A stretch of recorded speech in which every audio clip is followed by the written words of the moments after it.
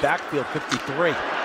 Fake and throw, Flacco wide open, touchdown Njoku! What a statement by the Browns on the opening drive.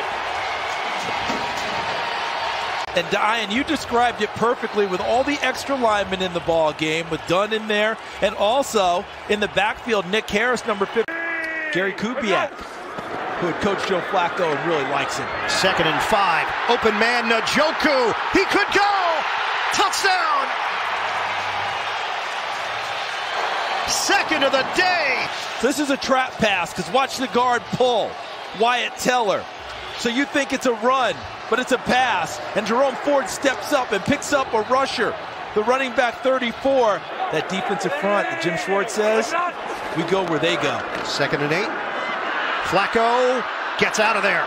Flacco on the move, throws, connection made, Njoku. With his receivers, with his teammates, and with the defense. And Joe Flacco's ability to hang in there and let Njoku make the second move. Working out of the gun, Flacco releases it, catches made by Njoku, and then powers his way for a first down. He got Gregory Jr. And then look at him, it's a one-arm bench press.